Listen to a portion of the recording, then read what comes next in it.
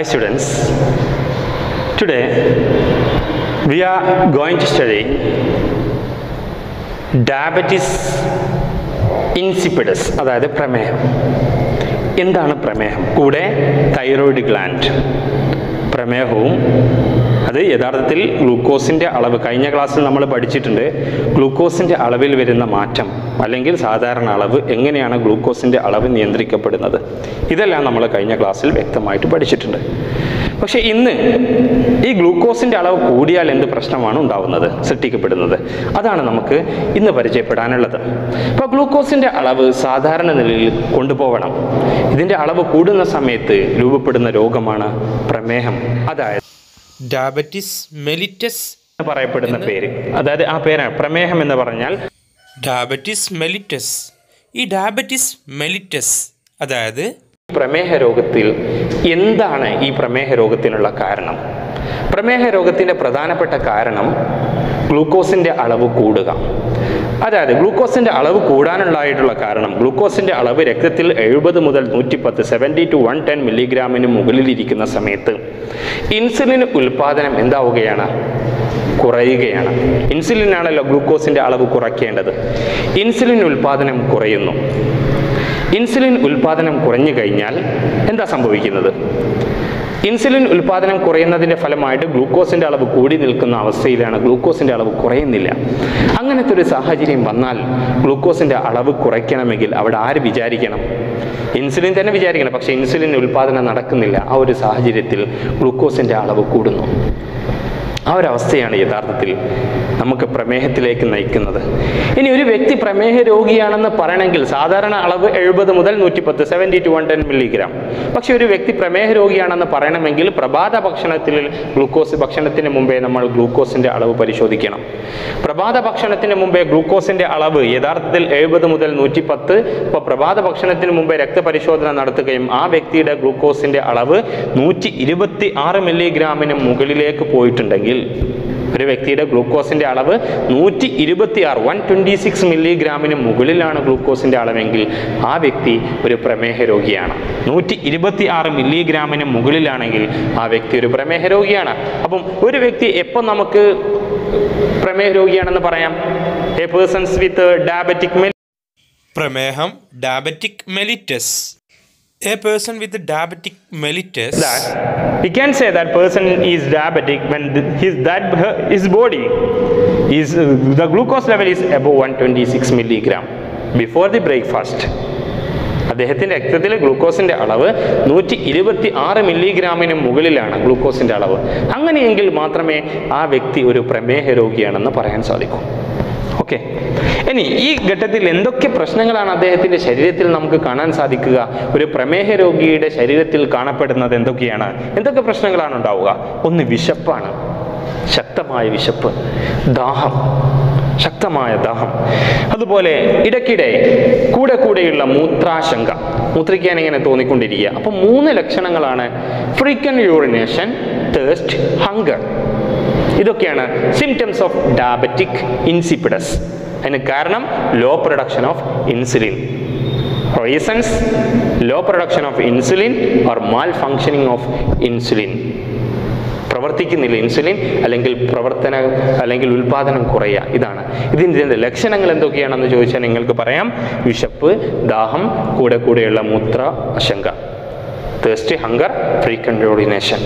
Okay, അപ്പോൾ കാരണം, ലക്ഷണം ഏത് ഹോർമോണിൻ്റെ അഭാവം മൂലമാണ് എന്നുള്ളത് പ്രമേഹം.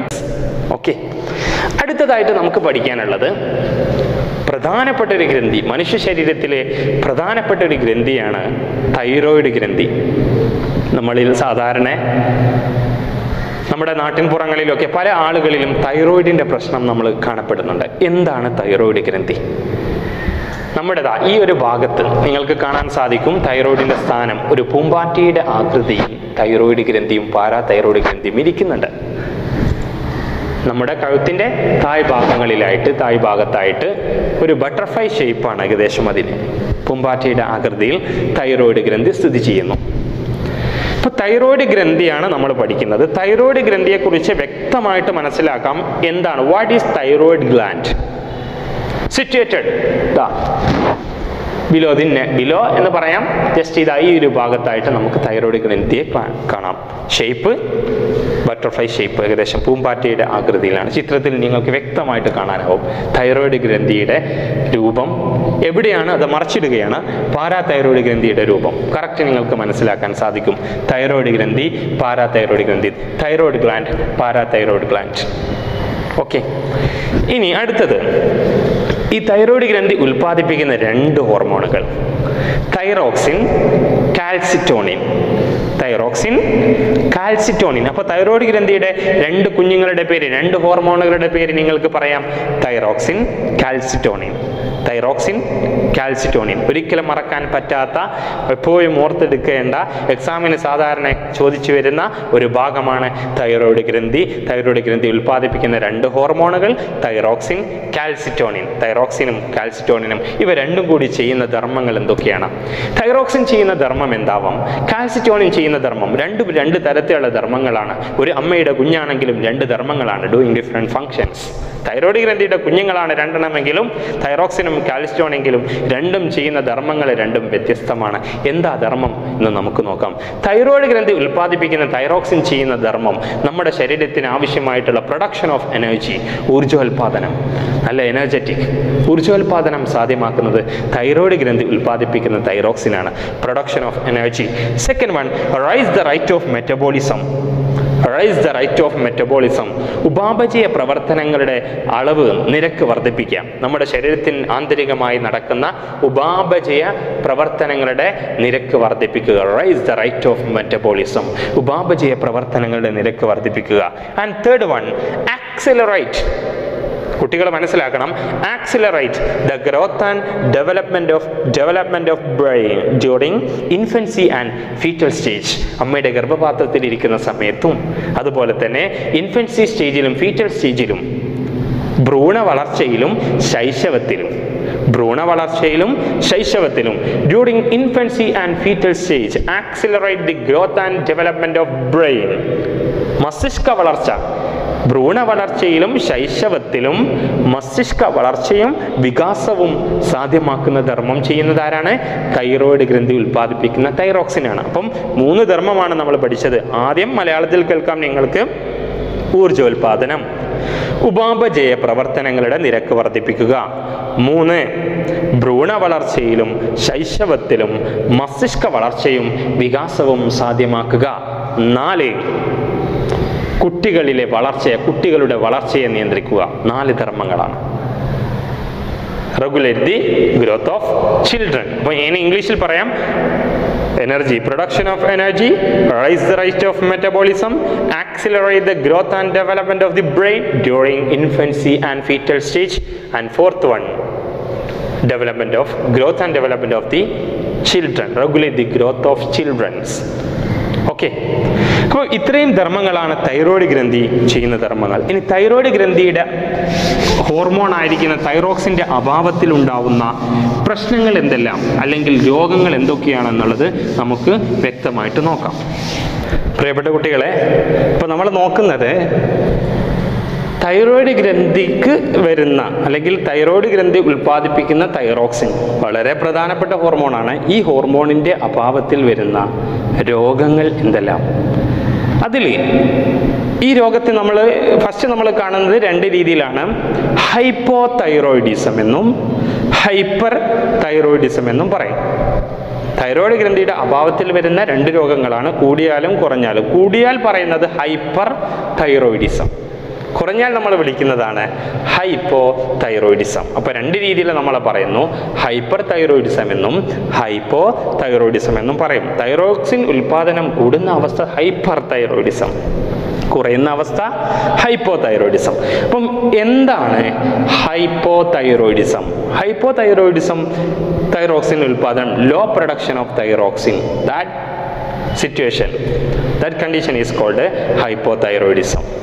ഈ ഹൈപ്പോതൈറോയിഡിസം നമുക്ക് 2 രീതിയിൽ പറയാം. കുട്ടികളിൽ നമ്മൾ തൈറോയിഡ്, അതായത് ഹൈപ്പോതൈറോയിഡിസം, തൈറോക്സിൻ ഉൽപ്പാദനം കുറയുകയാണെങ്കിൽ കുട്ടികളിലാണെങ്കിൽ ആ ഒരു അവസ്ഥയെ നമ്മൾ വിളിക്കുന്ന പേരാണ് ക്രെറ്റനിസം. എന്നാൽ മുതിർന്നവരിലാണെങ്കിൽ ആ ഒരവസ്ഥയെ വിളിക്കുന്ന പേരാണ് മിക്സഡിമ. ക്രിറ്റനിസം, മിക്സഡിമ. എന്താണ് ക്രിറ്റനിസം? എന്താണ് മിക്സഡിമ? ക്രിറ്റനിസം എന്ന് പറഞ്ഞാൽ അത് കുട്ടികളിലാണ്. Law production of thyroxine in children during infancy and fetal stage എന്നും പറയാം. ലോ പ്രൊഡക്ഷൻ ഓഫ് തൈറോക്സിൻ ഉൽപാദനം, ക്രിറ്റനിസമാണ് ഞാൻ പറയുന്നത്. ക്രിറ്റനിസം, law production of thyroxine during infancy and fetal stage that will leads to stunted growth and mental retardation. Stunted growth means what? വളർച്ച മുരടിച്ചു പോവുക. കുട്ടികളിലെ വളർച്ച മുരടിച്ചു പോവുകയും മെന്റൽ റിട്ടാർഡേഷനും ബുദ്ധിമാന്ദ്യവും ഈ ഒരു അവസ്ഥയിലേക്ക് നയിക്കുന്ന ഹോർമോൺ അല്ലെങ്കിൽ ഹോർമോണാണ് തൈറോക്സിൻ. തൈറോക്സിൻ്റെ അഭാവമാണ് ക്രിറ്റനിസം. കുട്ടികളിലാണെങ്കിൽ ക്രിറ്റനിസം. അവിടെ ഉണ്ടാവുന്ന രണ്ട് പ്രശ്നങ്ങളാണ് മന്ദതയും വളർച്ച മുരടിക്കലും. ഭ്രൂണ വളർച്ചയിലും ശൈശവത്തിലും തൈറോക്സിൻ ഉൽപാദനം കുറയുന്നു. അങ്ങനെ കുറഞ്ഞാൽ ഉണ്ടാവുന്ന പ്രശ്നമാണ് മന്ദതയും വളർച്ച മുരടിക്കലും. ആ ഒരവസ്ഥയെ വിളിക്കുന്ന പേരാണ് ക്രിറ്റനിസം. ക്രിറ്റനിസം എന്ന് പറഞ്ഞാൽ ഹൈപ്പോ ആണോ ഹൈപ്പർ ആണോ? ഹൈപ്പോ തൈറോയിഡിസം ആണ്. തൈറോക്സിൻ ഉൽപാദനം കുറയലാണ്. ഇനി മുതിർന്നവരിൽ തൈറോക്സിൻ കുറയാറുണ്ട് ചിലരിൽ നമ്മൾ കാണുന്നുണ്ട്. ഇപ്പോൾ സാധാരണയാണ് മുതിർന്നവരിൽ തൈറോക്സിൻ കുറയുന്ന സമയത്ത് നമ്മൾ എന്നാലും പറയും തൈറോയിഡാണ്. ആക്ച്വലി മുതിർന്നവരിൽ തൈറോക്സിൻ ഉൽപാദനം കുറയുന്ന ആ ഒരു അവസ്ഥയെ നമ്മൾ വിളിക്കുന്ന പേരാണ് മിക്സഡിമ. മിക്സഡിമ, മലയാളത്തിലും ഇംഗ്ലീഷിലും മിക്സഡിമ. മിക്സഡിമയിൽ എന്തൊക്കെ മാറ്റങ്ങളാണ്, എന്തൊക്കെ പ്രത്യേകതകളാണ് നമ്മൾ കാണുന്നത്? മിക്സഡിമ ബാധിച്ച് തൈറോക്സിൻ ഉൽപാദനം കുറഞ്ഞ ആ ഒരു ഘട്ടം, തൈറോക്സിൻ ഇല്ലാത്ത ഘട്ടം ആരിൽ? മുതിർന്നവരിൽ. ആ സിറ്റുവേഷനാണ് മിക്സഡിമ. അവിടെ ഉണ്ടാവുന്ന അങ്ങനത്തെ ഒരു മുതിർന്ന വ്യക്തിയിൽ, മിക്സഡിമ ബാധിച്ച വ്യക്തിയിൽ എന്തൊക്കെ പ്രശ്നങ്ങളാണ് ഉണ്ടാവുന്നത്? കുറഞ്ഞ ഉപാപചയ നിരക്ക്. ഉപാപചയ നിരക്ക്, അദ്ദേഹത്തിൽ ആന്തരികമായി നടക്കുന്ന metabolic activities, law metabolic activities. ഉപാപചയ നിരക്ക്, ലോ മെറ്റബോളിസം, ഉപാപചയ നിരക്ക് കുറയും. ഉള്ളിൽ നടക്കുന്ന ഉപാപചയ പ്രവർത്തനങ്ങൾ കുറയും. 2, സ്ലഗ്ഗിഷ്നെസ്, ഒരു മന്ദത അനുഭവപ്പെടും. സ്ലഗ്ഗിഷ്നെസ്, മന്ദത. 3rd one, increase body weight, ശരീരത്തിൻ്റെ ഭാരം കൂടും. മെറ്റബോളിസം കുറയുന്നുണ്ടെങ്കിലും ശരീരത്തിൻ്റെ ഭാരം നന്നായിട്ട് കൂടും. ശരീരഭാരം കൂടുന്നു. മനസ്സിലാവുന്നുണ്ട് എന്ന് കരുതുന്നു. 4th one, ഹൈപ്പർ ടെൻഷൻ, ഉയർന്ന രക്തസമ്മർദ്ദം കൂടും. Hyper tension. And next last one, inflammation of the body tissues, ശരീര കലകളിലൊക്കെ ചില വീക്കം അനുഭവപ്പെടുക. ഇൻഫ്ലമേഷൻ ഓഫ് ബോഡി ടിഷ്യൂസ്, ശരീര കലകളിലൊക്കെ വീക്കം അനുഭവപ്പെടുക. അപ്പം ഇതൊക്കെയാണ് എന്ത്? ഹൈപ്പോ തൈറോയിഡിസത്തിൻ്റെ ലക്ഷണങ്ങൾ. ഞാൻ ഒന്നുകൂടി പറയാം. ഹൈപ്പോ തൈറോയിഡിസത്തിൽ മിക്സഡിമ ബാധിച്ചവരുടെ ലക്ഷണങ്ങൾ, അതായത് മുതിർന്ന വ്യക്തിയിൽ, അഡൽട്ടിൽ ബാധിച്ചു കഴിഞ്ഞാലാണ് ഈ പ്രോബ്ലം ഉണ്ടാവുന്നത്. Law metabolic rate, സ്ലഗ്ഗിഷ്നെസ്, increased body weight, hyper tension, inflammation of body tissues, കുറഞ്ഞ ഉപാപചയ നിരക്ക്, മന്ദത അനുഭവപ്പെടുക, ശരീരഭാരം കൂടുക, അതുപോലെ തന്നെ ശരീരകലകളിൽ വീക്കം അനുഭവപ്പെടുക. ഇത്രയും ലക്ഷണങ്ങളാണ് യഥാർത്ഥത്തിൽ എവിടെ കാണുന്നത്? മിക്സഡിമയിൽ കാണപ്പെടുന്നത്. ഇനി ഹൈപ്പർ തൈറോയിഡിസം. പ്രിയപ്പെട്ട കുട്ടികളെ, അപ്പം ഹൈപ്പോ തൈറോയിഡിസം നമ്മൾ പഠിച്ചു. ഇനി ഹൈപ്പർ തൈറോയിഡിസത്തിൽ എന്തെല്ലാം പ്രശ്നങ്ങളാണ് സൃഷ്ടിക്കപ്പെടുന്നത്? തൈറോക്സിൻ ഉൽപാദനം അമിതമായാൽ പറഞ്ഞ പോലെ ഹൈ മെറ്റബോളിസം, ഉപാപചയ പ്രവർത്തനങ്ങളുടെ നിരക്ക് വർദ്ധിക്കുകയാണ്. ഇവിടെ നേരത്തെ കുറഞ്ഞതുകൊണ്ട് ഉപാപചയം കുറയുന്നു. ഇവിടെ ഉപാപചയ നിരക്ക് വർദ്ധിക്കുകയാണ്. High metabolism. എക്സസീവ് സ്വെറ്റിംഗ്, അമിതമായിട്ടുള്ള വിയർപ്പ്, ശരീരത്തിൽ അമിതമായ വിയർപ്പ് രൂപപ്പെടുക. അതുപോലെ തന്നെ ഇൻക്രീസ്ഡ് ഹാർട്ട് ബീറ്റ് കൂടുകയാണ്. ഹൃദയസ്പന്ദന നിരക്ക് കൂടുന്നു. ഡിക്രീസ്ഡ് ബോഡി വെയ്റ്റ്, ശരീരത്തിൻ്റെ ഭാരം കുറയുന്നു. ശരീരഭാരം കുറയുകയാണ് ഇവിടെ സംഭവിക്കുന്നത്. ഇമോഷണൽ ഇംബാലൻസ്, വൈകാരിക പ്രക്ഷുബ്ധത. ഇത്രയും മാറ്റങ്ങളാണ് യഥാർത്ഥത്തിൽ എവിടെ സാധ്യമാവുന്നത്, എവിടെ നടക്കുന്നത്? Hyper thyroidism. തൈറോക്സിൻ ഉൽപാദനം ഒരു വ്യക്തിയിൽ, തൈറോക്സിൻ്റെ അളവ് കൂടിക്കഴിഞ്ഞാൽ ആ വ്യക്തിയിൽ വരുന്ന മാറ്റങ്ങളാണ് high metabolism, excessive setting, increased heart beat, decreased body weight, emotional imbalance. All these are the symptoms scene in hyper thyroidism. Hyper തൈറോയിഡിസത്തിൽ കാണപ്പെടുന്ന പ്രധാനപ്പെട്ട ലക്ഷണങ്ങളാണ് ഈ പറഞ്ഞിരിക്കുന്നത്. ഹൈ മെറ്റബോളിസം, ഉയർന്ന ഉപാപചയ നിരക്ക്, ഉയർന്ന വിയർപ്പ്, ശരീരഭാരം കുറയുക, ഇതെല്ലാം ഇവിടെ കാണപ്പെടുന്നതാണ്. ഇനി തൈറോയ്ഡ് ഗ്രന്ഥി ഉൽപ്പാദിപ്പിക്കുന്ന രണ്ടാമതൊരു ഹോർമോൺ ഉണ്ട്. ആ ഹോർമോണിനെ നമുക്ക് വിളിക്കാം കാൽസിറ്റോണിൻ. തൈറോക്സിനെയും കാൽസിറ്റോണിൻ, തൈറോക്സിൻ്റെ ധർമ്മമാണ് ഇപ്പോൾ പഠിച്ചിരിക്കുന്നത്. അതിനു മുമ്പേ നമുക്ക് മറ്റൊരു കാര്യം കൂടി അറിയണം. ഗോയിറ്റർ. എന്താണ് ഗോയിറ്റർ? ഗോയിറ്റർ എന്ന് പറഞ്ഞാൽ തൈറോക്സിൻ രൂപപ്പെടണമെങ്കിൽ അയഡിൻ അത്യാവശ്യമാണ്. അയഡിൻ നിങ്ങൾ നേരത്തെ പഠിച്ചിട്ടുണ്ട് അയഡിനെ കുറിച്ച്. തൈറോക്സിൻ രൂപപ്പെടണമെങ്കിൽ അയഡിൻ വേണം. അയഡിൻ ഇല്ലെങ്കിൽ തൈറോക്സിൻ രൂപപ്പെടാൻ സാധ്യമല്ലാത്തൊരവസ്ഥ വരും. ആ സാഹചര്യത്തിൽ excessive enlargement of the thyroid gland to overcome such situations for producing hormone like this thyroxine. Thyroxine രൂപപ്പെടുത്താൻ വേണ്ടിയിട്ട് തൈറോയ്ഡ് ഗ്ലാൻഡ് അമിതമായിട്ട് വലുതാവുന്ന ഒരവസ്ഥ. ഏത് സാഹചര്യത്തിൽ? in the deficiency of iodine. അയഡിൻ്റെ അഭാവത്തിൽ in the deficiency of iodine, thyroid gland enlarging excessively. That condition is called goiter. Thyroid ഗ്രന്ഥി ഉൽപ്പാദിപ്പിക്കുന്ന ഹോർമോണായിരിക്കുന്ന thyroxine രൂപപ്പെടുത്താൻ അയഡിൻ അത്യാവശ്യമാണ്. അയഡിൻ്റെ അഭാവത്തിൽ തൈറോയ്ഡ് ഗ്രന്ഥി അമിതമായി വലുതാവുന്നു. തൈറോയ്ഡ് ഗ്രന്ഥി അമിതമായി വലുതാവുന്ന സമയത്ത് എന്താ സംഭവിക്കുന്നത്? Thyroid gland enlarging excessively. എന്തിനു വേണ്ടിയിട്ട്? ടു ഓവർകം സച്ച് സിറ്റുവേഷൻ, അല്ലെങ്കിൽ ആ സാഹചര്യത്തിൽ ഹോർമോൺ അമിതമായിട്ട് അല്ലെങ്കിൽ തൈറോക്സിൻ ഉൽപ്പാദിപ്പിക്കാനുള്ള ശ്രമം എന്ന നിലയിലാണ് തൈറോയ്ഡ് ഗ്രന്ഥി എന്തുൽപ്പാദിപ്പിക്കുന്നത്? തൈറോയ്ഡ് ഗ്രന്ഥിയെക്കുറിച്ച് പറയുന്നത് തൈറോയ്ഡ് ഗ്രന്ഥി അമിതമായിട്ട് വലുതാവുകയാണ്. Thyroid gland enlarging excessively. എന്തിനു വേണ്ടിയിട്ടാണ്? To producing hormone like thyroxine പോലത്തെ ഹോർമോൺ രൂപപ്പെടുത്താനാണ്. പക്ഷെ അത് സാധിച്ചു കൊള്ളണം എന്നില്ല. എന്തായാലും തൈറോയ്ഡ് ഗ്രന്ഥി വലുതാവുന്ന, ഗോയിറ്റർ എന്ന് പറയുന്ന തൈറോയ്ഡ് ഗ്രന്ഥി വലുതാവുന്ന ഒരു സാഹചര്യത്തെ പറയുന്ന പേരാണ്, ഒരവസ്ഥയെ പറയുന്ന പേരാണ് ഗോയിറ്റർ. ഓക്കെ, എപ്പോഴാണ്? ഡെഫിഷ്യൻസി ഓഫ് അയഡിൻ്റെ അഭാവത്തിലാണ് ഇങ്ങനൊരവസ്ഥ വരുന്നത്, ഗോയിറ്റർ എന്ന് പറഞ്ഞിരിക്കുന്ന ഒരു അവസ്ഥ വരുന്നത്. ഓക്കെ പ്രിയപ്പെട്ട കുട്ടികളെ, അടുത്തതായിട്ട് നമുക്ക് നോക്കാനുള്ളത് തൈറോയ്ഡ് ഗ്രന്ഥി രൂപപ്പെടുത്തുന്ന പ്രധാനപ്പെട്ട ഒരു ഹോർമോണാണല്ലോ കാൽസിറ്റോണിൻ. തൈറോക്സിൻ്റെ ധർമ്മങ്ങൾ നിങ്ങൾ പഠിച്ചു, അതുമൂലമുള്ള രോഗങ്ങളും എല്ലാം നിങ്ങൾ പഠിച്ചു. അടുത്തതായിട്ട് നമ്മൾ നോക്കുന്നത് കാൽസിറ്റോണിൻ എന്ന് പറഞ്ഞിരിക്കുന്ന ഗ്രന്ഥിയെ കുറിച്ചിട്ടാണ്. എന്താണ് കാൽസിറ്റോണിൻ ചെയ്യുന്നത്? കാൽസിറ്റോണിൻ പ്രധാനമായിട്ടും നമ്മുടെ ശരീരത്തിലെ തൈറോയ്ഡ് ഗ്രന്ഥി ഉൽപ്പാദിപ്പിക്കുന്ന രണ്ടാമത്തെ ഹോർമോണായിരിക്കുന്ന കാൽസിറ്റോണിൻ നമ്മുടെ ശരീരത്തിൽ കാൽസ്യത്തിൻ്റെ അളവ് നിലനിർത്തുക എന്നുള്ളതാണ്, ഇക്വിലിബ്രിയത്തിൽ കൊണ്ടുപോവുക എന്നുള്ള ധർമ്മം ചെയ്യുന്നത് കാൽസിറ്റോണിനാണ്. എങ്ങനെ? മനുഷ്യ ശരീരത്തിൽ human ബോഡിയിലെ ബ്ലഡിൻ്റെ കാൽസ്യത്തിൻ്റെ normal level 9 to 11 milligram per 100 ml. 9 മുതൽ 11 മില്ലിഗ്രാമാണ് ഒരു മനുഷ്യ ശരീരത്തിലെ രക്തത്തിൽ കാൽസ്യത്തിൻ്റെ സാധാരണ നോർമലായിരിക്കുന്ന ലെവൽ എന്ന് പറഞ്ഞാൽ 9 to 11 milligram per 100 ml.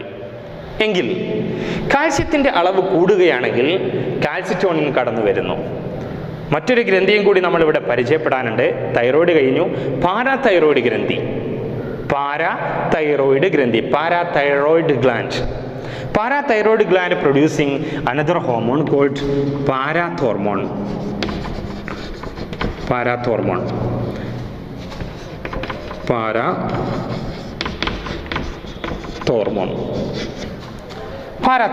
അപ്പോൾ നമ്മൾ നോക്കുന്നത് തൈറോയ്ഡ് ഗ്രന്ഥി കാൽസ്യത്തിൻ്റെ അളവ് ഏത് സമയത്താണ്? 9 മുതൽ 11 മില്ലിഗ്രാമാണ് കാൽസ്യത്തിൻ്റെ സാധാരണ അളവ്. കാൽസ്യത്തിൻ്റെ അളവ് കൂടുന്ന സമയത്ത് തൈറോയ്ഡ് ഗ്രന്ഥി കാൽസിറ്റോണിൻ ഉൽപ്പാദിപ്പിക്കുന്നു. കാൽസിറ്റോണിൻ വന്നിട്ട് നോക്കുന്ന സമയത്ത് രക്തത്തിൽ നിറയെ കാൽസ്യമാണ്. 9 മുതൽ 11 മില്ലിഗ്രാമിന് മുകളിലേക്ക് അങ്ങോട്ട് കയറിയിട്ടുണ്ട്. 11 മുകളിലേക്ക് കയറി. കാൽസ്യത്തിൻ്റെ അളവ് കൂടുതലാണ്. അപ്പം കാൽസ്യത്തിൻ്റെ അളവ് കുറയ്ക്കണം. എങ്ങനെ കുറയ്ക്കാം? കാൽസിറ്റോണിൻ വന്ന് രക്തത്തിൽ കാണുന്ന കാൽസ്യത്തെ മുഴുവനും ചേർത്ത് പിടിച്ചെടുത്തിട്ട് പുള്ളിക്കാരൻ എന്താ ചെയ്യുന്നത്? കാൽസ്യത്തെ അസ്ഥികളിലേക്ക് നിക്ഷേപിക്കുകയാണ്. Deposit calcium in to the bones. ആരാ ചെയ്യുന്നത്? കാൽസിറ്റോണിനാണ് ചെയ്യുന്നത്. എപ്പോഴാണ് ചെയ്യുന്നത്? കാൽസ്യത്തിൻ്റെ അളവ് കാൽഷ്യം ലെവൽ ഇൻക്രീസസ്. കാൽസ്യത്തിൻ്റെ ലെവൽ കൂടുന്ന സമയത്ത് തൈറോയ്ഡ് ഗ്രന്ഥി പ്രൊഡ്യൂസ് ചെയ്യുന്ന ഹോർമോണായിരിക്കുന്ന calcitonin, thyroid gland producing calcitonin and deposit calcium in to the bones. അസ്ഥികളിലേക്ക് കാൽസ്യത്തെ നിക്ഷേപിക്കുന്നു. അടുത്തത് കാൽസ്യത്തിൻ്റെ അളവ് കഴിഞ്ഞിട്ടില്ല. കാൽസിറ്റോണിൻ അടുത്ത ധർമ്മം എന്താ ചെയ്യുന്നത്? കാൽസ്യം അസ്ഥികളിലേക്ക് നിക്ഷേപിച്ചു കഴിഞ്ഞു. അസ്ഥികളിൽ നിന്ന് കാൽഷ്യം വീണ്ടും രക്തത്തിലേക്ക് കലരുന്നതിനെ തടയുകയും ചെയ്യുന്നു. Deposit calcium in to the bones and preventing the mixing of calcium from bone to the blood. Preventing the mixing of calcium from bone to the blood. ബോഡിയിൽ നിന്ന് ബ്ലഡിലേക്ക് കാൽഷ്യം മിക്സ് ആവുന്നതിനെ പ്രിവെന്റ് ചെയ്യുന്നു. ആര് prevent ചെയ്യുന്നു? കാൽസ്റ്റോണിൻ. അപ്പോൾ കാൽസ്റ്റോണിൻ ചെയ്യുന്ന രണ്ട് ധർമ്മം: ഒന്ന്, അങ്ങോട്ടേക്ക് കൊണ്ടുപോയിട്ടുള്ള കാൽഷ്യം മുഴുവൻ എടുത്തിട്ട്; രണ്ട്, അവിടെ ഇരിക്കുന്ന കാൽഷ്യം രക്തത്തിലേക്ക് കലരുന്നതിനെ കാൽസ്റ്റോണിൻ പ്രിവെന്റ് ചെയ്യുന്നു. Preventing the mixing of calcium from bone to the blood. Deposit calcium in to the bone, preventing the deposition of calcium mixing of calcium from bone to the blood. അപ്പോൾ കാൽഷ്യത്തിൻ്റെ level 9-11 അല്ലെങ്കിൽ 9-ന്റെയും 11-ന്റെയും ഇടയിലേക്ക് തിരിച്ചു വരുന്നു. കാൽഷ്യത്തിൻ്റെ അളവ് സാധാരണ ആവും. ഇനി വെൻ കാൽഷ്യം ലെവൽ ഡിക്രീസസ്, കാൽഷ്യത്തിൻ്റെ അളവ് കുറയുകയാണ്. കാൽഷ്യത്തിൻ്റെ അളവ് കുറഞ്ഞാൽ എന്താ സംഭവിക്കുന്നത്? Parathyroid gland which producing one hormone is called parathormone. Parathyroid ഗ്രന്ഥി ഉൽപ്പാദിപ്പിക്കുന്ന ഹോർമോണിനെ നമ്മൾ വിളിക്കുന്ന പേരാണ് പാരാതോർമോൺ. പാരാതോർമോൺ ചെയ്യുന്ന ധർമ്മം എന്താണ്? നമ്മുടെ ശരീരത്തിൽ കാൽസ്യത്തിൻ്റെ അളവ് കുറയുന്ന സമയത്ത് കാൽസ്യത്തിനെ കൂട്ടണം. എങ്ങനെയാണ് പാരാതൈറോയിഡ് ഗ്രന്ഥി പാരാതോർമോൺ രൂപപ്പെടുത്തിയിട്ട് കാൽസ്യത്തിൻ്റെ അളവ് കൂട്ടുന്നത്? How parathyroid gland doing this work? We can study that. Very simple method. അതായത് പാരാതൈറോയിഡ് ഗ്ലാൻഡ് എന്ത് ചെയ്യുന്നു? രൂപപ്പെടുത്തുന്ന ഹോർമോൺ റീഅബ്സോർബിംഗ് കാൽഷ്യം ഫ്രം കിഡ്നി. കിഡ്നിയിൽ ചെന്നിട്ട് അവിടുന്ന് നഷ്ടപ്പെട്ടു പോവേണ്ട കാൽഷ്യം മുഴുവനും വീണ്ടും ശരീരത്തിലേക്ക്, രക്തത്തിലേക്ക് പിന്നെ എന്ത് ചെയ്യുന്നു? പുനരാഗിരണം ചെയ്യുന്നു. വൃക്കയിൽ ചെന്ന് കാൽഷ്യം പുനരാഗിരണം ചെയ്യുന്നു. റീഅബ്സോർബിംഗ് calcium from kidney. Very important. എങ്ങനെയാണ് പാരാതൈറോമോൺ ചെയ്യുന്ന ധർമ്മം കാൽസ്യത്തിൻ്റെ അളവ് കൂട്ടുന്നത്? റീഅബ്സോർബിംഗ് കാൽഷ്യം ഫ്രം കിഡ്നിയിൽ വെച്ച് കാൽഷ്യം പുനരാഗിരണം ചെയ്യുന്നു. And preventing the deposition of calcium to the bone. കാൽസ്റ്റോണിൻ ചെയ്യുന്ന ധർമ്മം പ്രിവെന്റ് ചെയ്യുന്നു.